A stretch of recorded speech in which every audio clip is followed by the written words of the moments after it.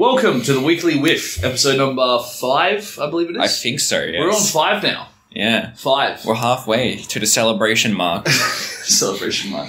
I am joined, as always, by my good friend Shaun from 28 Posts Later. He follows the blog. He writes the blog. You should follow it. And I'm Pete, and I run the Weekly Whiff, and this is our podcast that we do together. But Shaun does most of the work, and I'm just here along for the ride. Yep. So, welcome. And today we will be discussing Star Wars Fallen Order by EA Games, a relatively recent video game. When did this come out? Last year, I think. Towards the end of last year, because I remember there was a lot of people upset that it wasn't going to get nominated for a Game Awards because it came out on the day, I think, or something. But it was never going to get nominated for Game Awards because it's not that good of a game, but yeah. Yes, well, we will get into that later. If you're first tuning in, or if you haven't heard us before, please do chuck a follow, like, subscribe, all the rest of that kind of crap. I really feel like a corporate shield. And yeah, let's get into it. This is Shaun's party. So Shaun, what do we got, man? Fallen Order. Well, okay, so Star Wars Fallen Order, I recommended it. It's a Star Wars game. I'm not much of a Star Wars nerd, really. Like, I think the original movies are decent, and then that's about it. I think the rest are kind of shit, and that's my stance on Star Wars. I'm not too interested in following the lore. I played Force Unleashed when I was younger as well, which we'll probably talk about at some point. But we definitely will talk about it. But Fallen Order was a surprise to me because I picked up the game mainly out of boredom and I had nothing else to do. So I was like, fuck it, I've got nothing to do for a month or so. I'll just play this game. And I had problems with the gameplay itself, but I greatly enjoyed its story. And I think it's my favorite Star Wars story in terms of what I've consumed. And we'll talk about that more in depth. But Pete, what are your initial thoughts on the game before we delve into the specifics? Well, I was actually going to ask how your week's been first, because I think we jumped the gun a little bit. Alright, well. Yeah, just messing the order up a little bit well, here. But, this episode's fucked. Yeah, it's fine, man. It was already trash. It's great. I spent most of the week maining Fallen Order and binging Castlevania like a maniac on Netflix. That's been my week. Yeah. So I've just come off finishing Fallen Order, in fact, about half an hour ago. So I'm still a bit blown away by it. But how about you? How's your week been? Just before we get into everything else. Yeah, all good. I've been pretty chill, honestly. I've been playing Resident Evil all week, like the first game in HD release, trying to get ready for Resident Evil 3. I've been watching a bit of Scream as well because I'm writing something about that at the time, but by the time this episode comes out, I hope that piece will be out. And the Resident Evil 3 probably would have come out by now as well, and I probably would have already written about it. But yeah, just been getting ready for that and making new content. Yeah. It's basically my week. Awesome, man. Awesome. But yes, to the subject at hand, Fallen Order. Your initial thoughts? My initial thoughts is I don't know what I feel about it because I've just come tail end off it. I think it's... I said this before, I'll say it again. It's aggressively okay. It's aggressively okay. That's very fair. It's okay. The gameplay has... We can get into the gameplay. We can deconstruct the gameplay as we like. But the gameplay is functional. It works. Sometimes not. And the story is, in my mind, pretty slow initially. And then it really, really starts to pick up probably towards the last third of the game. That's my impression. It's a Star Wars story. It's not particularly complex in terms of overarching narrative or plot. However... I would disagree. You would disagree? Yeah. Well, that's right. At least how I found it. I saw some of the twists being pretty that's expected. And then there's some stuff in there at the end I just did not see coming at all, and that was pretty sick. So that was nice, but I don't think it redeems the first 2/3 of the game playing through it either, personally. It looks pretty shit, that's for sure. It looks amazing. The game is incredibly nice to look at. The textures, the level design, something else, but the levels look really nice. Each planet has its own sort of distinct characteristic and environmental characteristics. The combat's fine. I have some issues with combat too, but the combat's fun. It's fun. It's fun playing. It is fun, video game to play when you're finding things. I do like that, and I think it's quite grounded as well. I do like how grounded it is. It's not sort of your Force Unleashed-esque physics engine where you can just destroy everything around you at any given point. Exactly. Which I miss, but that's neither here nor there. Yeah, I overall I think it's a good game.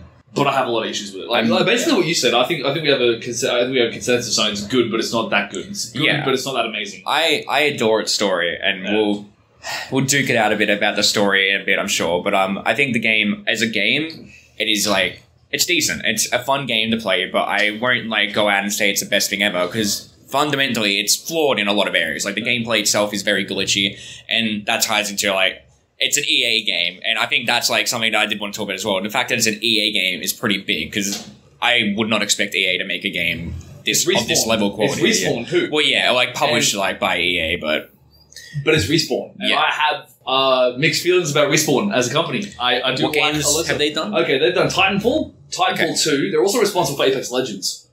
Oh, really? Yes, and I'm fairly sure this is their first foray into it. I'm not sure, don't quote me on this, but I'm fairly sure it's their biggest foray into third-person, like, story-based game.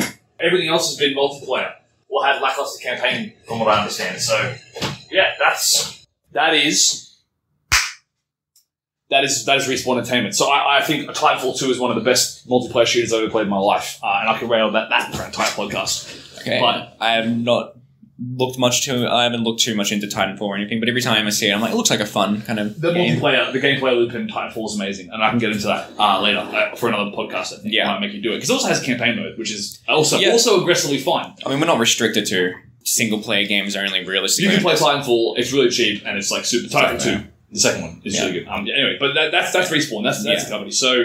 They have a lot of love for games. I think they do care about the audience. I think they do give a shit. I think this is a bit of a love letter for them. I have a feeling that they've always wanted to make a Star Wars game, and now they had the opportunity, they sort of jumped at it. And they're also pretty hot right now because of Apex Legends, which is incredibly popular in the Battle Royale genre. So, yeah. But my thoughts is, it's aggressively fine. It's aggressively okay. It's very fine. And I just remember, like, going, like, I think the first thing when I saw the trailers for it and all that, I heard it was EA, and I was like, oh, EA, huh? I was really underwhelmed by the trailers, man. The trailers are shit. All my friends are so, like, excited for the game, and I always looked at it and, like, it looks very... Even just its gameplay, I was just watching the gameplay. It's like when you look at that new Avengers game they're going to bring out by Square Enix, and you look at the game, it's like, meh. Yeah. I don't care. Like, and I saw this, this new Fallen Order Jedi game coming out. It looks so incredible. I was just like... I agree. It just looks like a really cookie-cutter third-person action completely. Every time I saw a trailer, I was always just like... Okay, I don't get what the hype's about, but hopefully it's good, I guess. I like a good Star Wars game. Like, the fact that it was a single-player campaign was what shocked me the most. Like, EA's doing a single-player campaign. They're distributing a game that's going to be single-player. That's interesting. And there weren't loot boxes either, or any, like... I don't think there was many pre-order bonuses. I think you get an orange lightsaber if you pre-ordered the game. Yeah, it's some fancy lightsaber decals and maybe some special outfits / colours for the shit. It's a new poncho. I hate the poncho. There is like 3 ponchos in that game that I don't like hate, basically. Like when I saw that design, I was like, I can wear that and not be disgusted. I hate ponchos as a general concept. So I think the fact that he just wears ponchos and they make you do one for Ilum and you can't, I think you might be able to, but you might not.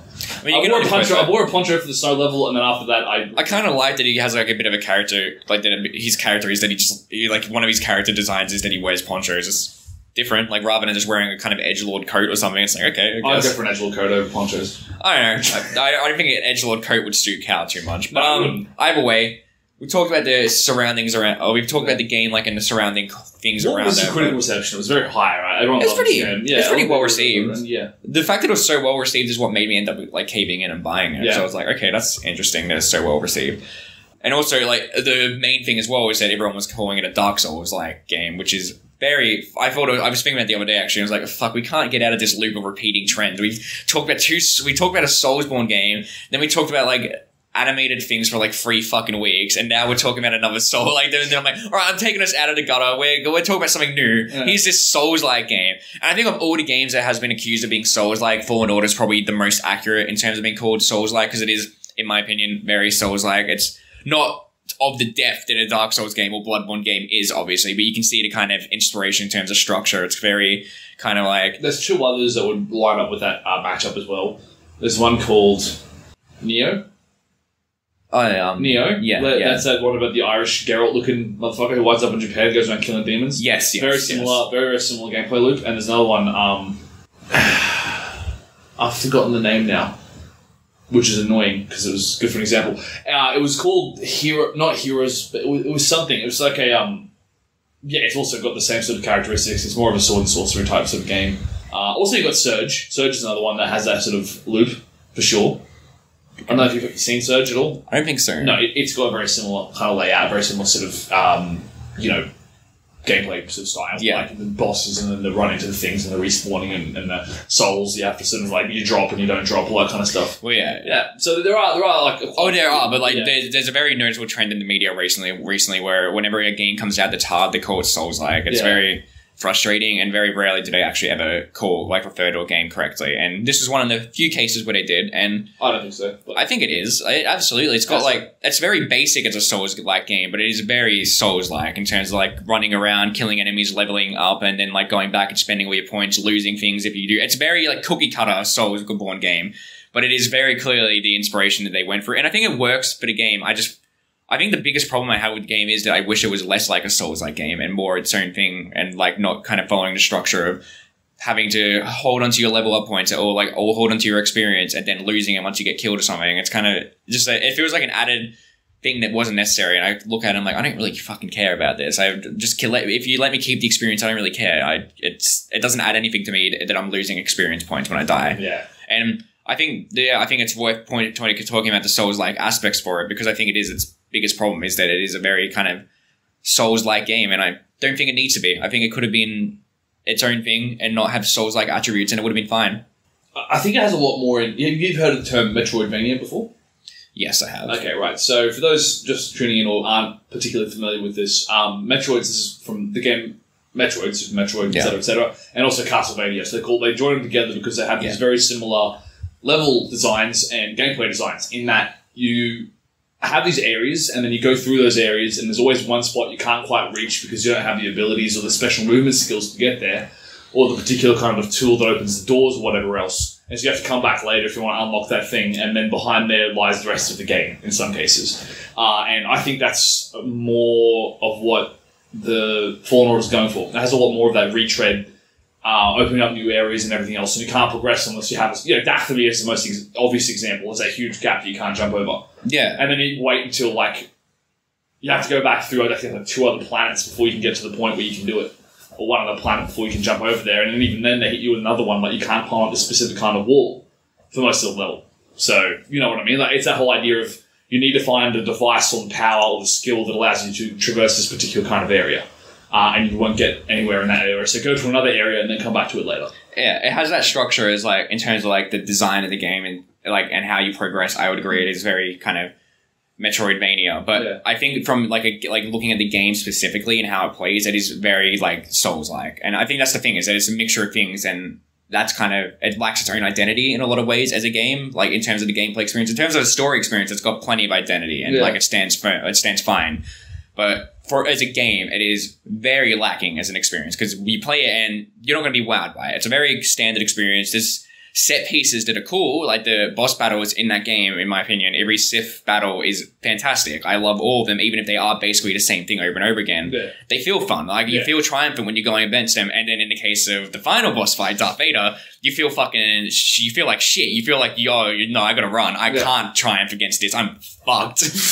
And I do this, where this game really starts to pick up and come into its own is actually where you combine game mechanics and story together.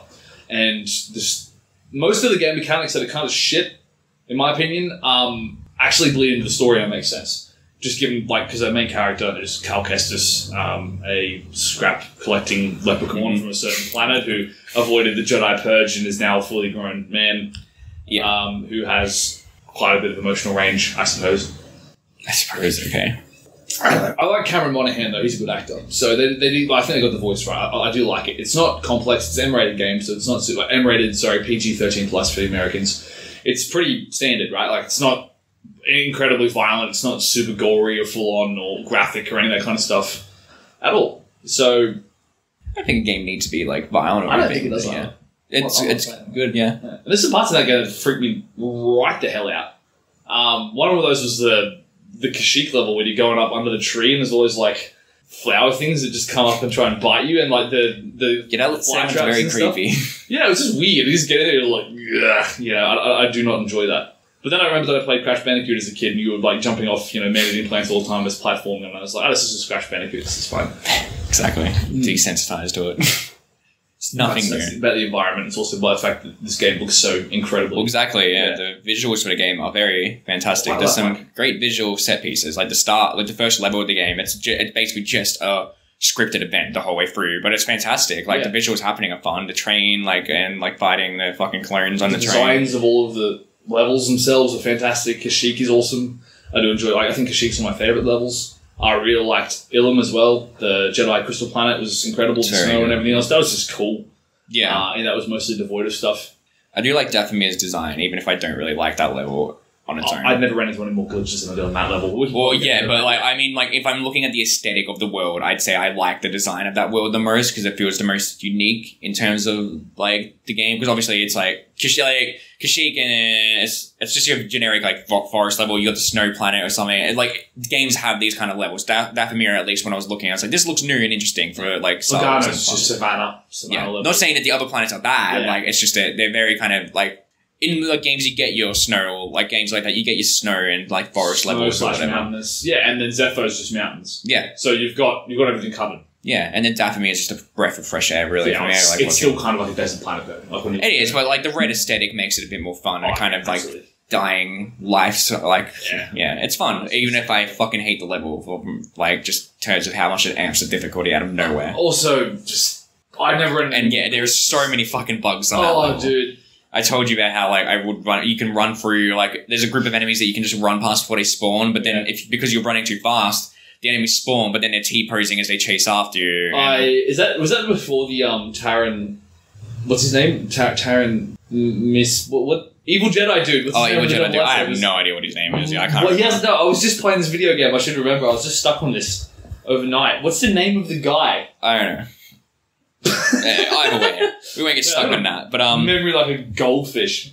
I remember you saying that you run into a bug with him, like when you were talking to him in a cutscene. Yeah, he had no hands, and then I was disturbed by the fact that he had no hands, and then it's put back on a cow in the cinematic. I'm like, cool. So when I go back, it'll be fine. And it wasn't fine because when it went back, the same hooded, cloaked wanderer stranger is sitting there T-posing in midair in front of me, and I can't actually see the guy's face. All I'm looking at is like his hooded crotch in front of him, and then just the half a character model T-posing in front of him. And then the cinematic ended, and I thought finally we can go back to normality. So I spun back around again, and there was just two of them chilling, clipping through each other.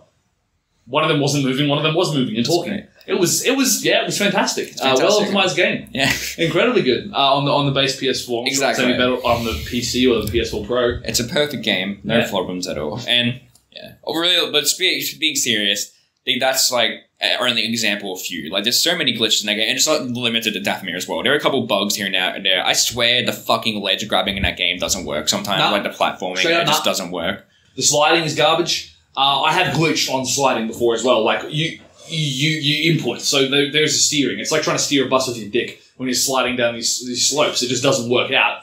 And you can change and you can crank it, and then for whatever reason, you input jump at the last second or even before the last second, and the game just straight up doesn't read your input. Yes. And then it just throws you straight into the pit, and then you start the entire process again. I think if you've got to jump from like 5 different slides, that is a nightmare.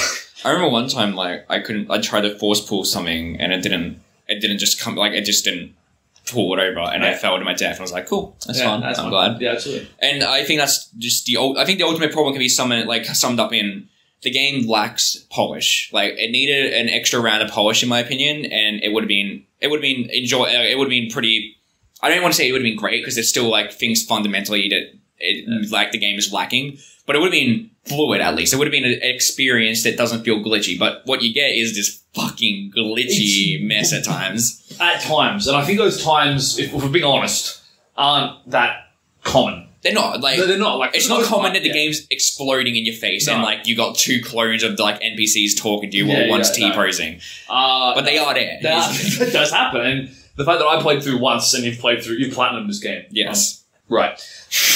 You've platinumed the game and you've done it on the second hardest difficulty? No, you don't have to do it on the second hardest difficulty. Right. There's no difficulty associated trophies. With platinum at all? Yeah. Oh, damn. So you could have done the entire thing on easy, would have been fine. Yeah, you could have, yeah. For reference, I played it on normal the entire way up to, I got to, like, Dathomir's boss, and then after that, I just went, I want to do the podcast, so I'm finishing this today, and basically just, I turned it to easy, and it's called story mode, and it feels like story mode because... Yeah. So everyone in the comments tell Pete what a little bitch he is. Anyway. Yeah. Something else that I think stands great, like, that's similar to the visuals, is I think the music is pretty fucking fantastic in that game. I think it's very much in keeping with the old Star Wars. And that's why it feels just like that John Williams sort of style, orchestra. Yeah, it's fantastic, man. I think the music's fantastic. I think just in general, Star Wars always has great music. I don't think I can't really think of a single movie or piece of Star Wars media that doesn't have bad music. Even the worst movies have good music. Like Rise of Skywalker sucks, but the music's pretty good. It's serviceable.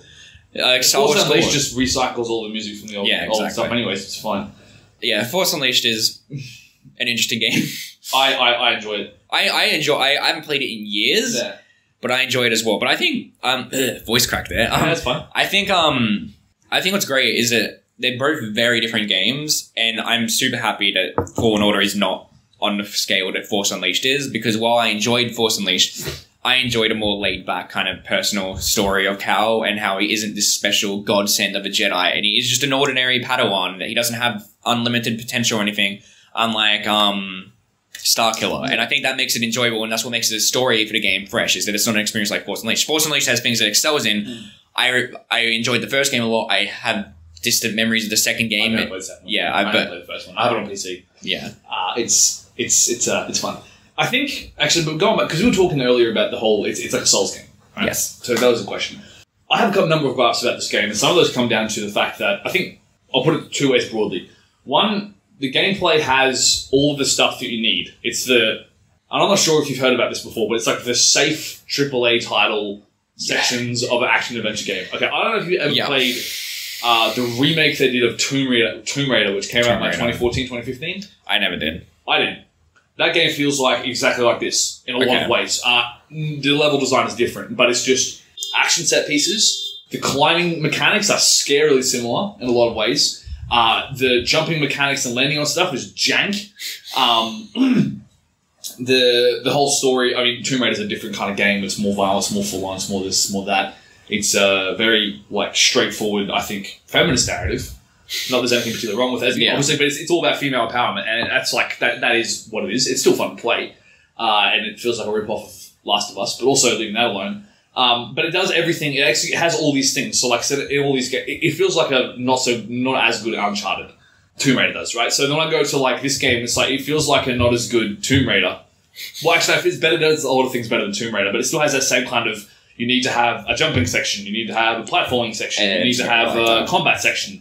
You need to have a mystery finding secret section where you can do all the collectibles. You need to have a section where you can get more skins for your character. You need to have a section for story. And you know what I mean? There's a sort of what feels like kind of formula that you use to make these high quality AAA action adventure, quote unquote, not sure I like that term, game.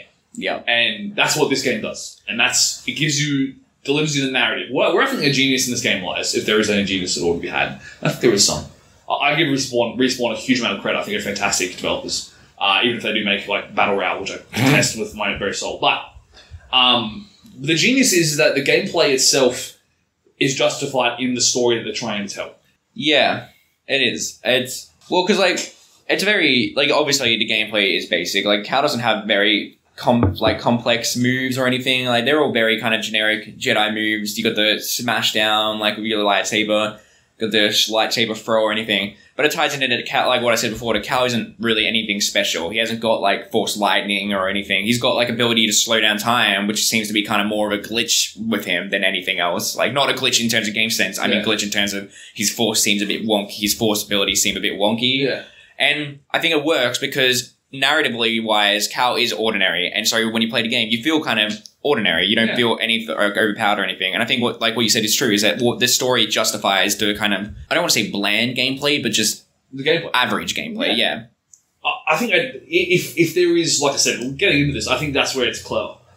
That it is clever in that I don't want to say it's so average, because there are parts of the game which are really great. I really enjoy it. I think the combat's fantastic past a certain point. But honestly, what's weird is when I'm playing on easy, it actually feels like I'm a real Jedi. I do mean that. Yeah. The platforming stays the same, which is a pain in the neck.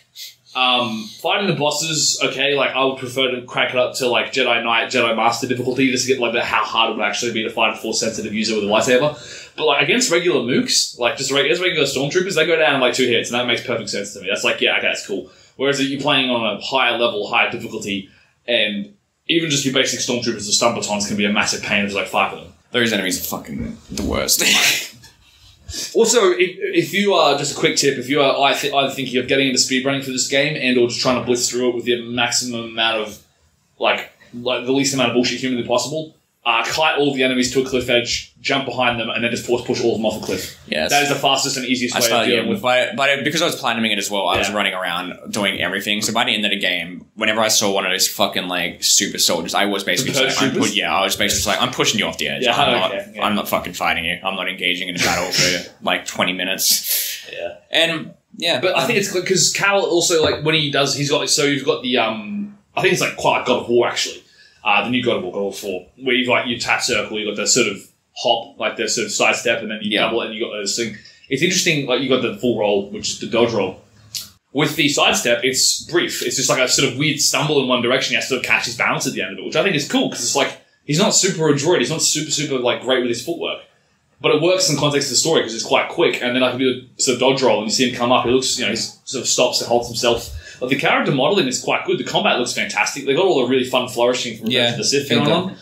I think the visuals in terms of like the actual movement looks good. Yeah, absolutely. I think the mocap's fantastic. I think that the combat's serviceable, definitely. There are some times where I think like characters glitched into walls as I was doing a finisher, and I was like, that's fun. But it's not often. It's not like whenever I do it, the character's gonna fall through the ground. But it does happen every now and then. I really do like also that Cal has like some mild martial arts moves. I remember you saying that. This is interesting. Yeah, because you don't get that in Force Unleashed at all. Like, you just got the lightsaber and then you're just destroying everything with the Force. In this game, it's like, the Jedi are a caste of warrior monks from thousands of years ago. So they're using, like, arm locks and they're using, like, sort of hip throws and trips and slips and stuff like that. It actually feels like they're kind of, martial artists. They're kind of like warrior monks. It makes sense. I really like the way it sort of fits into the combat and the way they utilize that with lightsabers. Yeah. I really like, as a visual, it's quite fantastic. Or you can just dodge and just throw a kick at someone's head. That's cool. I like that. Yes. I like that aspect a lot. And that really shines when you're playing against Second Sister, right? Because she's got, like, some gnarly stuff she does. Like, she's just doing the spins and jumping up and, like,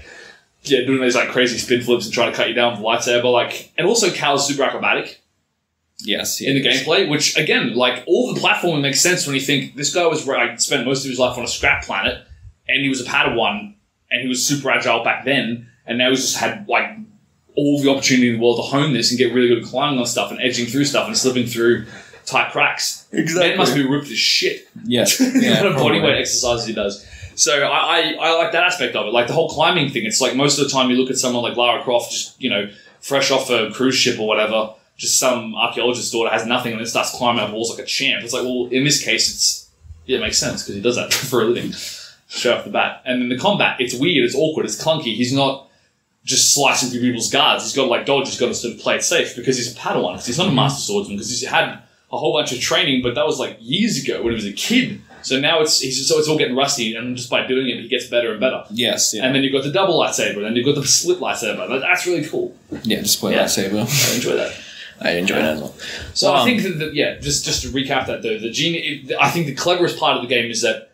We can probably both agree the gameplay is kind of average. It is very average. But it works because it's an average character, like I said, and that works within the story, within the realms of the story they're trying to tell.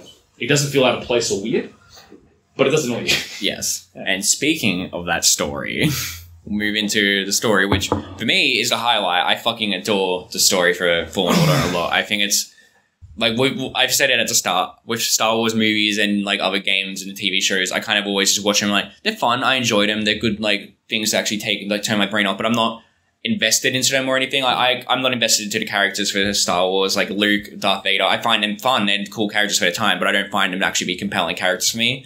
For Fallen Order, however, I found almost every character in that game to be very compelling, and I was very invested into what was happening to all of them. Cal, I adore as the main character, and I think he is fantastic and probably the best Star Wars protagonist for me. Outside, I haven't read comics or anything, maybe there's some great characters there, but I'll be like, the lore for Star Wars is so deep that please forgive me if I haven't heard of some random Jedi. No one knows everything. Yeah, okay. I just don't want some Star Wars fan to be like, well, actually, this Jedi did the same thing Cal did or something. It's like, okay, cool. I'm talking about what I've experienced. But I think Cal's fantastic, and I think the second sister is also a fantastic villain as well. Trilla. I think, Trilla. I think she's very compelling, and learning her backstory, it's like, okay, I can understand why you turned to the dark side and why you're a bit pissed off at everything right now. It makes sense. And similar, I think Cree, or however you say her name. Sia, yeah. I think her character's compelling as well, even though I think you have issues with her. I think she's compelling because I like the idea of a Jedi that actually turned to the dark side and is like stuck with that conflict. Well, she used it once.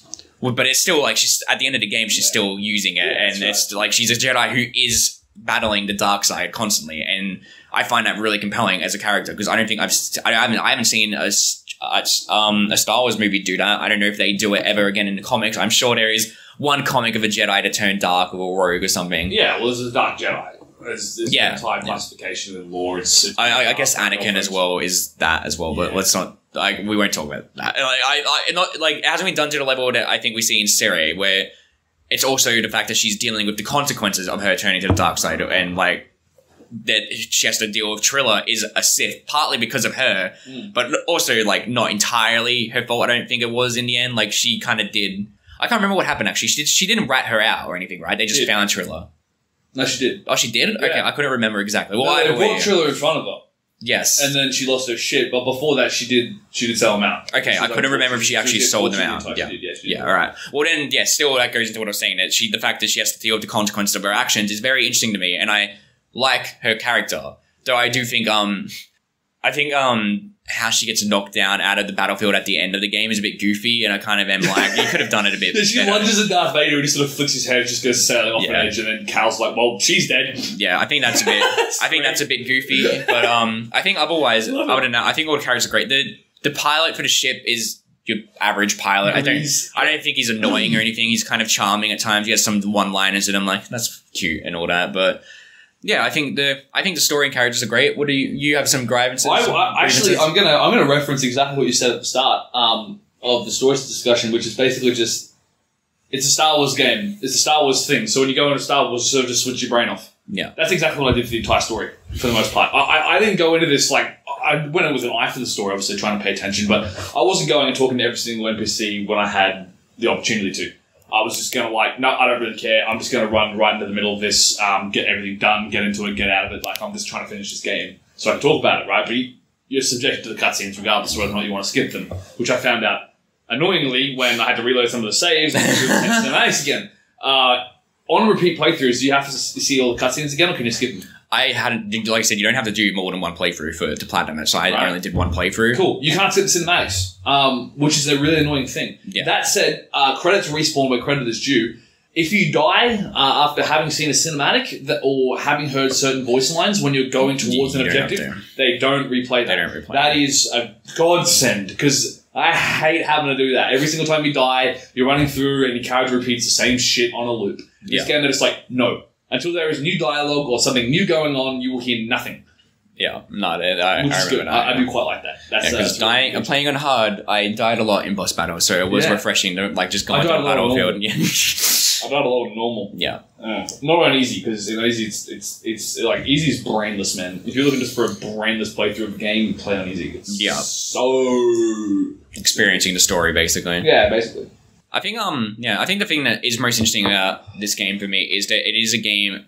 The whole theme of it is basically about kind of combating the dark side for these characters. Like Cal has the moment of kind of temptation in like, or when he's like going through the flash forwards, like, and he's seeing like the possible future of like the Order and that, and like all these younglings dying and him being turned into the dark side, and how the game is constantly about how he is basically a complex human. Like he isn't like Luke or anything, or he isn't like Luke where he's kind of more... Oh, with Luke, actually, I don't want to badmouth Luke because Luke does kind of go through some complexities, but he's not like Rey, for example, where they try to kind of sugarcoat some moral complexity, but there's really nothing. She's always like good despite the fact that, Rey's a mess. I'm not going to talk about that. But like, he is a complex character, and when he is going through these things, you do feel sympathetic for him. When he's like at the when he's at the Jedi Temple and he like gets the crystal and then it breaks, you feel like sympathetic for him because like, wow, okay. And when he's fallen down and he's just given up for a moment, it feels real. It doesn't feel like you don't need to have your character be like, no, it's not over yet. Let's keep going. He gets a pep talk by BD1, and I think that's refreshing. On BD1 as well, I am stunned that a Star Wars story made me like care about a droid in one of its stories. Like in all the movies and other things, whenever I see a droid, I'm just like, I don't give a fuck about this dumb fan service and marketing fucking piece of shit. I don't want any of this. Like there's the less specifically about the sequel trilogy. Oh, like the sequel trilogies, and I feel like even the original trilogies are kind of the same. I don't really care that much about R2 or C3PO. They just seem like kind of like things to like keep the kids distracted and laugh at. But with this game, it feels like BD1, well, he's kind of that as well. He's kind of the cute mascot for the game. there is a bit of character to him as well, and there is a bit of like a journey that BD1 is going through with Cal, and because they're both going through it together, the dynamic between them feels like refreshing, and it feels fun and enjoyable, and there's like it feels like there is an actual connection between the two, and you see it get formed, and I enjoy it because of that. There's a really good just sort of gameplay as well. What I'm talking about integrating gameplay and story. There are sections where you cut off from BD1. Yes, right, and when you're doing those sections, you actually genuinely feel alone. You're like, holy shit, because BD1 has a lot of applications in gameplay, mostly just opening doors, overcharging things, moving some stuff around for puzzles. You can hack droids, especially security droids. I found it really funny just to have like fight nights with security droids. So like, you know, in the I know what you're talking about. Yeah, this dojo, they throw like 3 of them at you. You just like bash them all down, you just hack them, and then they just run around and do all the work for you. Just start like just pummeling. Yeah, it's pretty funny. And I'm just sitting back there, just like twirling my lightsaber and just watching. Like, this is hilarious. Yeah. I love this. That's fun. Yeah, that's because of BD1. You know, he opens up all the doors. He's the adorable little like. Even the squeaks and the beeps and this and that. Like, he's very dog-like, little two-legged bipedal dog sort of thing. And the antennas do the ear thing. Like, he's adorable. But also, he has such gameplay utility. Like, he is so constantly there all the time when you're doing gameplay stuff, like sliding down rappel lines and whatever else, that when you don't have him, you feel lost. Yeah. Just as Cal is acting when he's in that sort of section. Like, he's like, oh, I haven't got my little buddy here to help me out. I've got to find him straight away. That's my first priority. So yeah, just a little side note. Yeah. That actually does support your whole point of, the relationship between these two feels believable. Yes. And it's enforced by gameplay. Just that segment in the Jedi Temple where BD1 plays that final cutover log, that feels more emotionally fueled to me than most scenes in the Star Wars universe. Like, for me, like watching that scene, I'm actually kind of like, I feel like connected, like I'm actually connecting to these characters and these this dynamic between them, and I feel like they're understanding things. And just a pep talk and then Cal getting back up and making a lightsaber feels perfectly in theme with what Star Wars is meant to be about, which the newer films seem to be lacking in terms of how they develop their characters, but we won't talk about the new films or anything. We seem to be doing a lot of not talking about them, Shaun. Yeah, well, I can't resist. I'm still annoyed, but I just enjoy how this game is a Star Wars story, but at the same time, it is trying to be more and have its characters be very unique and interesting, and you care about them. Like, I remember you saying that you did like Morin's character as well, which makes me happy because I really love Morin's character. I'm sorry, I think I'm saying her name. The Night Sister. Marin, yeah. Marin. Sorry, very close. Yeah, no, Marin. Marin's amazing. Yes. I love Marin so much. I mean, first of all, I just thought, like, this is just the usual necromancer bitch, don't care. Yeah. Aggressively don't care, don't give a shit. Stop throwing undead, screaming skeletons at me. Yes, don't care. Get that shit out of my face. I'm here to do a job. I want to finish this game so I can talk about it. And then they smack you with the feels when you're fighting off the guy that you can't remember his name. Mark. We're going to be here all day to try and remember. Something like that. Yeah. I'm going to Google that. Actually, I'm going to Google that shit. But she helps you out in this boss battle, which is actually quite tough because it's the first fight that you have against a Jedi that you don't... like a dark and it's Jedi. A great moment. Yeah. It's a great moment as well because it's when you're coming back from the Jedi Temple with your lightsaber. So it's meant to be a triumphant feeling moment. You're meant to feel like you're becoming better. Talking about triumph, though, I think it's, again, another inspired moment in this video game is when you get the split lightsaber ability and the first thing they do when you get out of the temple is just throw legions of people at you. Yeah. They just throw crap tons of people. They're just like, by the way, this stuff is overpowered as shit. Use it. And then you do, and you'll just start, like, murdering people. Even on easy, like, even on normal mode, even on Jedi Knight difficulty. I found that so gratifying. I was like, I've been on the back foot with these people all game, and suddenly now I have this tool where I can just go through them like a hot knife. It was, oh man, that was really gratifying. I think that was a really good gameplay decision. Like, just his entire hordes, have fun with it, and I did have fun. I had a lot of fun with that, and I really enjoyed that part. So I think that's great. I think what's great with all the characters is that they all do have a connection to Cal. Like, in some way, they do have something like similar to that brings them together. So obviously, Cal and BD1, they're both looking for Cordova logs, so they can Cal can complete his journey, but so BD1 can remember can get back his memory. Cal and Kree or whatever, which I keep saying her name wrong, but Sia, whatever. We won't do this just yet, but those two are trying to bring the order back. They want to find hope, I guess, or create some kind of new hope. Cal and Marin, for example, they both lost order, their army, their people, basically, and that brings them together. And I think that's what makes. What about Grease? oh, Grease is just he's the driver, and he's just like the uncle. He's the uncle that doesn't like. They kind of is around, but you start to like him a bit at the end because he gets a bit of a soft spot, and But like with all the main characters, I mean, like the characters that are important. Sorry, yeah. But with those characters, there is a reason that brings them together, and because you understand that reason and it doesn't feel forced, it's fun, and you enjoy the dynamics and the interaction with each other. Even Triller, you can understand why he's sympathetic towards her, like a fair bit, and is trying to help her, and that's what makes it enjoyable. That could have been him. Yeah, that could have been him, and. So that's what's great. We haven't even talked about the bit where the game actually shows the Order 66 thing from his side of view, which a lot of people love, and I enjoy a lot. I think that's the best part of the game. Okay. One of the best parts, absolutely. In terms of like raw storytelling, fantastic. Okay. Because you got flashbacks the entire way through, and you're like, what is it? You don't. I don't know. I didn't consciously think, I wonder how that actually played out. Yes. I don't think of that. It's like he's got these occasional flashbacks to demonstrate these particular mechanics of him healing his connection to the Force, which I do like as a thing. Also, by the way, I'm a massive sucker for any kind of third-person action-adventure game that has double jumping. Okay. So I played Crash Bandicoot at a very formative age. It was the first video game I ever played. That somersault, for whatever reason, was just the shit. Ratchet & Clank had somersaulting, okay? Yeah. Like, every single good third-person action, sort of platformer has double jumping. It has double jumping. This game has double jumping. What pisses me off is you don't get that shit. That's like the last force power thing you get in the entire game. Yep. Missed opportunity, in my opinion. I hate that shit so much. I wanted to be able to do flips, damn it. Starkiller can do that shit straight from the get-go. Anyway, before you went off on your double jump rant, you were talking about Order 66. Yes. No, we're talking about the mechanical sections make sense. I really like that part of it. And that was cool. I was like, hey, this is alright, but I don't really care. I didn't care much about it, to be honest, initially. But then you go into that part where it's like confronted with the entire past and the history of it. It's emotionally traumatizing. Straight up. Okay. You know what I mean? Like, it's really cool. I enjoy it. It's not my favorite part of the story. No. And I know a lot of people love it, and I'm just like, it's cool, it's fun, I enjoy it. I think I'm just tired of the Order 66 and kind of anything that connects like game things, Star Wars media to the main storyline, and I kind of enjoy it a lot more when things are distinct from it. Though I still enjoy the Order 66 moment, but I think whenever I see something that connects it to the Star Wars canon, I'm always kind of like, we're here again. I'm trying to think of the most meaningful parts of that game which actually connected to the rest of the story, like the wider universe. I mean, that's basically the main thing. He's shown. You see a glimpse of him. Like you see a flashback of him. Like not a flashback. You see like a hologram of him. I'm pretty sure. Right. Like they kind of mention him, and then you don't see him again. Yep, that's once.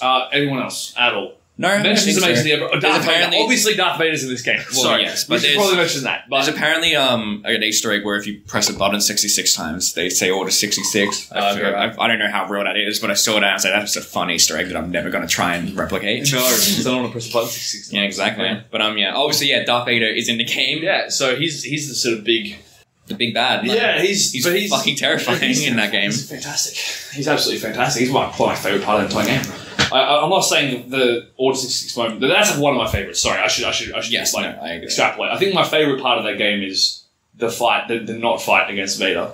That's incredible. It's fantastic. It's a brilliant set piece. Yeah. Like it is less like an actual gameplay segment and more just kind of like run. Like it's not really gameplay. It's just like run away, like move here, don't try and all the crap's flying around, like bending everything with the Force. But you don't mind because obviously you run away. It's Darth Vader. What are you gonna do? Like the whole but throughout the whole game you know that Cal's not someone special. Like he's a great character, but he's not this ultimate Force-sensitive guy that's going to save the world or something. This is the problem with Force Unleashed. It feels a lot more like a overpowered fanfiction self-insert than it does an actual game. And it works for Force Unleashed. There's an actual Star Wars story, sorry. Yeah. It works for Force Unleashed, in my opinion. Like, it's fun, like, that way. And I think they just wanted you to have a fun kind of gameplay experience. And also showcase their graphics engine. Exactly. And it works for Force Unleashed, but it wouldn't work here, like, in Fallen Order. Because if you had that and you got to this point, you wouldn't be too worried. You'd be like, oh, it's Darth Vader, that's cool, but I'm strong, I'll kick his ass. Yeah, but because you played because you played Fallen Order... And you're struggling against every single Sith Lord you run into. And you probably just like spent like if you played on hard or normal, I don't know how like long, took and easy, but if you played normal hard, you probably spent like an hour fighting the second sister. Yeah.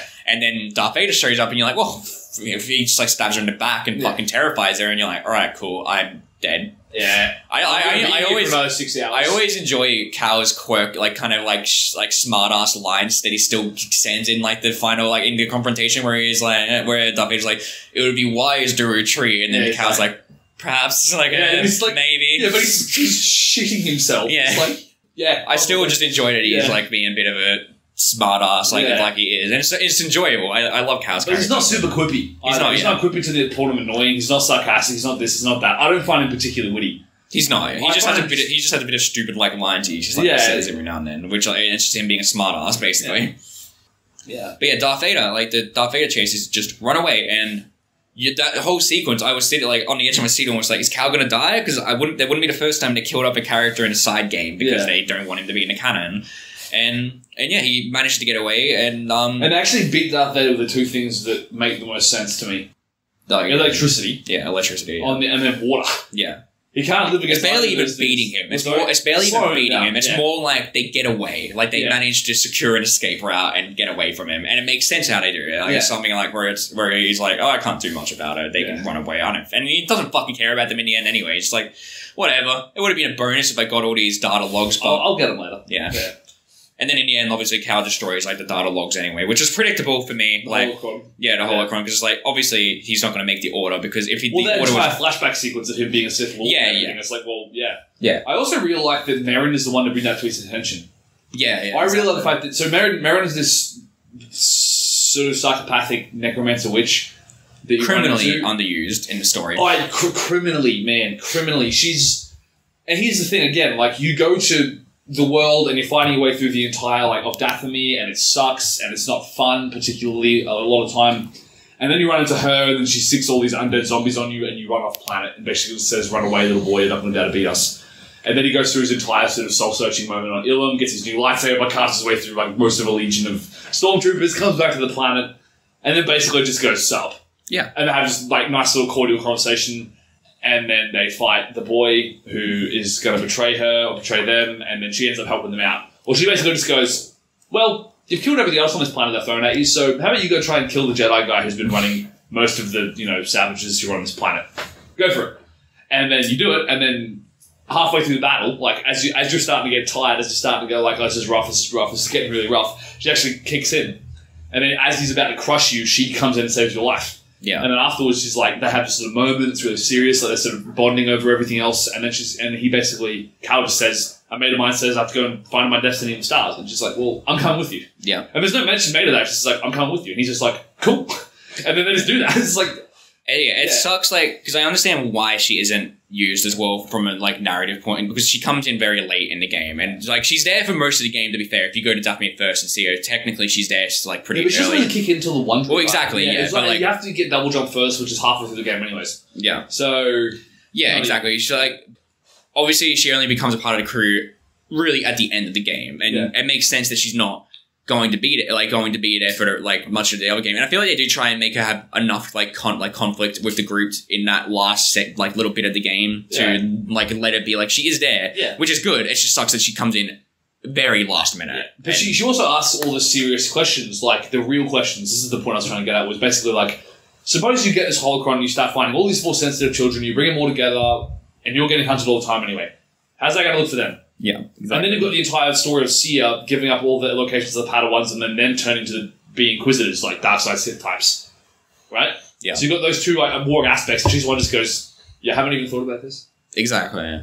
But even like, beyond that, like when you start the game and you hear the journey, you know from the start, oh, this isn't going to happen, because you know, like, I think by that point, anyone who's played the game knows that I'm pretty sure Disney do accept the game as canon in the universe, so... I'm pretty sure they do. I'm pretty sure it's considered canon. Like, I don't know if they'll ever touch on it in the movies, and I fucking hope they don't. But it's basically, I'm pretty sure it's considered canon for Star Wars lore. And knowing that, you know that the order isn't going to happen, because there's no way that can happen in that universe, because the characters would know about it. And obviously, it's also the fact of what Mary brings up. Darth Vader's not going to let that happen. He's going to show up at some point. So you know it's not going to happen. So that's why it doesn't really bother me too much that at the end he destroys it, because like, it's obviously not going to happen, and it's probably a better idea to just let them be and whatnot.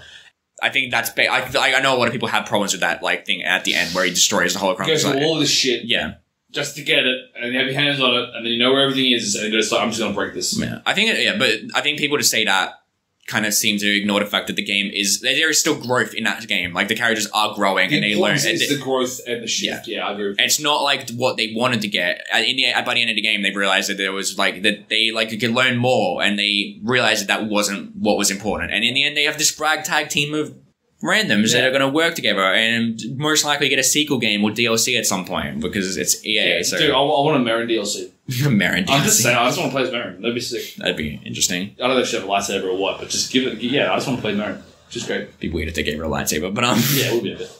But yeah, I think the game works. I remember you said that the like plot twist about Triller and series it's predictable. It's super predictable, and I think the game does a good job of not even making it into a big like twist when they do say it. It's very kind of just like Adam, like they just do kind of like bluntly say it, and I appreciate that because the second like they're talking about Trilla and the fact that she's second sister, I'm just like, oh, she's her Padawan. Yeah. Absolutely. There's no denying this. And when it comes up, I'm glad that they're not making a big deal out of it because it would feel more annoying if they're like, what? You're a Padawan? Yeah, exactly. I think that's a good example of like it's a Star Wars story and it kind of has those Star Wars tropes in it. It has to have that, yeah, exactly. But I think they do good with it, like with that like aspect of the story, and they don't let it go to waste. There's interesting stuff that they do with it, with how the characters grow from it. Yeah, absolutely. And it's fun, and I think that's ultimately the thing that I take away the most from the game is that it's a very okay game, like we've already established. But for narratively wise, for me, I think it's fantastic, and I love it as a Star Wars story, and it's more what I want Star Wars stories to be. I want them to be these independent stories now that don't connect to Anakin and Skywalkers or something. I'd like them to be about these new characters and new journeys. Because there's a massive galaxy. That's the whole thing, is that it's fucking this big galaxy and there's so much potential. You don't have to connect it all to the Skywalkers. And that's kind of why I do like The Mandalorian so far, is that it's not connected to Skywalkers or anything. So far, at least. And that's what I enjoy. That's what I enjoy more if Star Wars do. Okay, cool. Spoilers. That's good. None of that shit happens. That's what kicks in. What I enjoy more about what I would enjoy more with Star Wars, if now that the story's over, or now that the story was over, if they instead just focused on new characters. Because I think there's potential for Star Wars if they do that. That's really good. I think, and I'm of two minds about the game story, right? So, and I'm not normally the massive cynic about all this stuff, right? Like, I can sit here and I can shit on stuff all day. I can try and be a upmarket, technical, like, but the narratively doesn't make sense because of this, and this. I'm not going to be a tosser about it. Star Wars is I have never found Star Wars to be particularly in-depth or narratively complex. No. Right? As a general rule. Yes. This game goes into some good character development, which does constitute depth in my mind. I think there's a really good crossover between gameplay and story, which is also another like really big point in my book. I think that's fantastic. The gameplay feels average, but it also fits within the world, so you don't question it too much. Yeah. Although there are parts that will, rage inducing straight up. Yes. You just will tilt you. But, the whole idea of there is this hidden Jedi who then, must go out and find his destiny, and the fact that Cal feels super naive to me, which I find personally irritating. He's just like, for the good of the Jedi Order and everything else. So maybe I've been watching way too much like anti-hero. But yeah, that's the point. Like by the end of it, he stops being naive. He kind of grows up. Yeah, absolutely right. And there is that aspect of it too. But it's still like this. It's just a stock standard like this, that. I think it's less naive though, and more him just not having a purpose. Like he's just kind of being tagged. He's tagging along because he's got nothing else to do. So he's going there. But then eventually he finds something to do. No, I agree with you. I'm just saying like this is why I think the last third of the game, last sort of half third of the game is fantastic because that's where you see all that character growth starting to pop really seriously. Whereas before that, it just like that whole sort of mini sort of plot part where him and Seer are fighting over shit. I just look at that and go, get over yourselves. Like you're both on a ship, you both got a job to do, just accept it, move on with it. I think that's a bit sort of drawn out. I think the whole arena section was just out of nowhere and weird. It is like that's like breezes in debt to some people, and as a consequence, they kidnap you and throw you into an arena which is just filled with all these enemies you've already fought before. There's nothing fresh. It's just a really weird acid sequence. Like, and then you have to go there and pick like rescue BD without using him in a couple of sections and everything else, and then you just go through, finish on the arena, go back, and then it's never spoken of again. Yeah. Except that after that, more bounty hunters start coming after you. So that's just. But again, it's like it's not even explained. It's not even mentioned. If you're not listening to the story, you won't even realize why it's going on. So there is that. That's sort of out of the way for me. Yeah. I really like Merrin. I think Merrin's fantastic and criminally underutilized because I'm actually interested in her. Maybe because she's edgy and I'm edgy. I'm not sure what that is. I think that Seer irritates me because she comes off as trying to be a very serious authority figure, this, that, and the other. I'm so serious, and we've got to rebuild the Jedi Order and everything else. I'm like, well, Yes, but no. Also, your eyes look like a goldfish. I don't understand what it is, but like every single time in a cutscene when her eyes move, like they just bulge out of her head so hard. I'm not sure why. Okay. That really bothers me. Every time I look at it, I cannot look away from your eyeballs. They're just bulging out of your head too much. That's a physical thing. That's not a story thing. Grease is... I don't mind Grease's character. I really like BD1. Actually, like I really do like BD1. I really like Marin. Cal's functional. I like him. He's good. But yeah, and also the whole story, like as we talked about earlier, the twist. This is the twist of the thing. You know, this is that. The Darth Vader twist at the end, though, was fantastic. He just comes out of nowhere. You hear the iconic breathing, and you're like, oh shit, just got real. Yeah, I think it's fantastic. It sucks that every video on YouTube goes out of its way to try and spoil it. Does it? Yeah. I got it spoiled to me in a second the game. I didn't look at anything. That's good. I didn't look at nothing. And when it came out, I was just like, one of my friends is playing it, and I told him, I was like, do you have the anything about the game like get spoiled to you in terms of like big stuff? And he was like, no, I don't think so. And I was like, cool, stay off of YouTube while you're playing that game. Yeah, that's fair. So there you go. Pro tip from Shaun over here: do not go on YouTube if you haven't already seen anything about this and you want to play it. Yeah, I mean, by this point, if they're at this video, they've got everything spoiled. Probably. To them. Yeah. I don't think we ever say it, but I will put spoiler warnings in the description. But really? I feel like we always talk about spoilers, though. Like, I mean, it's like it's pointless. Like, if you go on this video where we're talking about something for an hour, we're going to talk about spoilers at some point. But some people, I think, just feel like they need it. Like, sometimes I don't know. I feel like I don't know. I just feel like we need We'll put it in the actual thing of the YouTube channel. Yeah. Like I said, I'll put it in the description. We don't have to say it. Yeah. We don't have to say it. Spoilers bad in every single episode we do. I'm sorry, but it hurts. The truth hurts. We'll talk about the whole thing, not just parts. I mean, I think if someone goes into like a video about Shrek and gets annoyed that we spoiled it, Shrek. Well, you deserve everything. I think at that point it's kind of like you should look at the video length and piece together. We're probably going to spoil something at some point. Probably. Dude. Like, when I came out of this game, and I just finished it, I had such an adrenaline high because I was super excited. I was thinking about all the stuff I wanted to say about it, and I think I've said most of the things I do want to say.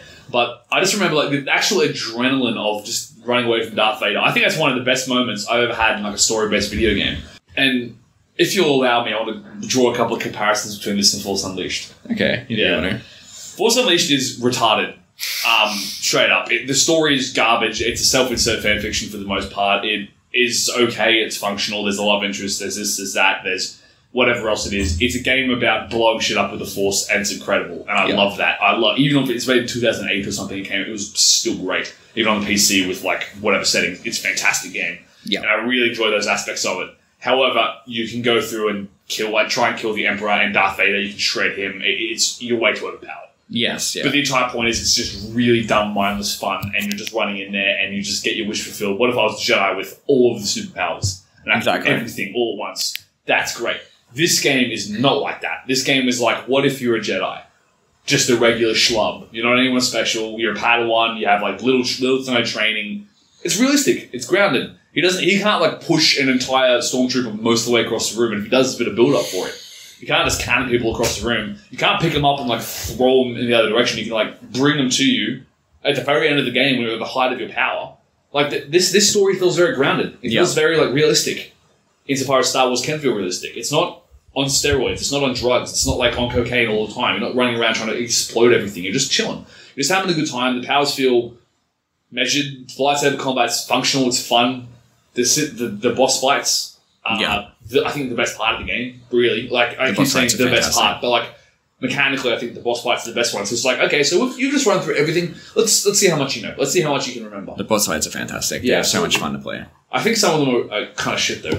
One in particular, so that lizard thing that you fight initially is massively painful. I don't care much about the monster boss fights. Right, also the owl was really painful for me as well, for whatever reason, because it stomps on the ground and sends like a wave of rocks at you. And that's really jank. The hit range on that is really jank because you can double jump over the top of it because you locked on someone, you do these really little side flips, but you've got to double jump, I think, to get over it. And then sometimes that's two in a row just to mess with you. So I got killed by a gigantic carnivorous owl for like an hour and a half last night. It was kind of embarrassing because it was not a hard boss. It's fun. All things considered, but like it was not fun. That thing. Yeah. All in all, good game. Play it. If you like Star Wars, you should definitely play it.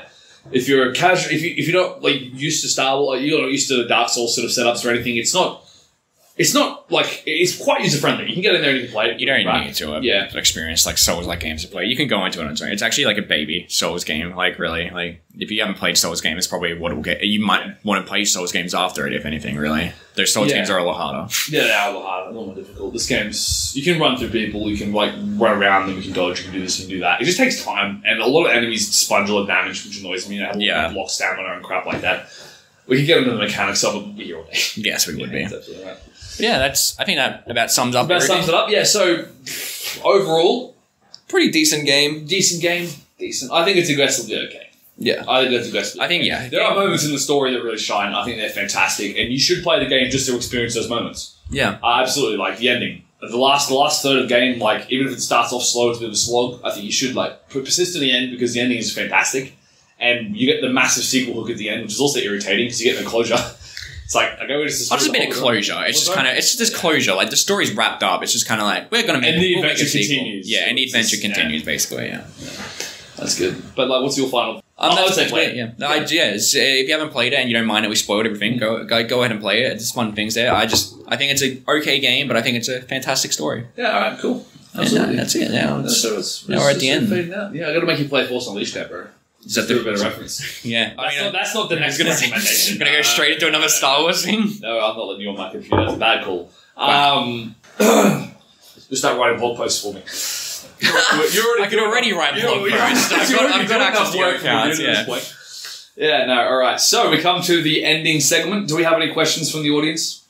Do the audience want to ask questions? Are they asking questions? Do we have any questions? I don't want to have no questions. I checked on Twitter. We have no questions. We don't got no questions. We got like free likes. I was tempted to sign into my other account and dislike it actually just to kind of balance. Yeah. Right. Yeah. Self-sabotage. You put in all this work and you just want to sabotage yourself. What kind of sick game are you playing with me right now, man? This is rough. Okay, so balls in my court for a recommendation. It is. Isn't it? Oh, okay. I was gonna hit you with something I knew you really wouldn't fucking like. But I decided not to. Mm-hmm. Because I'm just getting over a Castlevania-induced depression period, and also I had BoJack recently, which is still weighing very so you don't want me to hit you back of depression right now? No, I'm just gonna chill. I'm gonna hang out a little bit, and I think the thing we should do is we're gonna read a book this week. I know... It's disgusting. Book reading. Literate, having to be literate. Well, next episode is going to get no viewers now. Oh, sorry, what do you mean? I'm kidding. No, book-wise. It's very deep to my heart, my friend. I think is the second best urban fantasy trilogy. Okay, thank God. Trilogy / not trilogy, because it's not a trilogy at all. Second best urban fantasy series on the planet, and it is Skullduggery Pleasant the First by Derek Landy. That's fun, actually. Yeah. I've still got those books as well. So You've got them? Yeah. Fantastic. We're just reading the first one. What, sorry? We're just reading the first one. Well, we can actually talk about the whole series if you can. I mean, I've only read the first one. I do want to experience it at some point. Yeah, alright. Yeah, no, cool, man. Well, absolutely. I enjoyed the first book a lot as well, actually. Yeah, alright. It'd be fun. Well, thank you all for tuning in. Thank you very much. Yeah. Always appreciated. And we will see you on the next one. Yeah. Hopefully the world isn't over by the time this gets uploaded. Yeah, it'll be fine, bro. Don't even worry about it. Don't even sweat it, my man.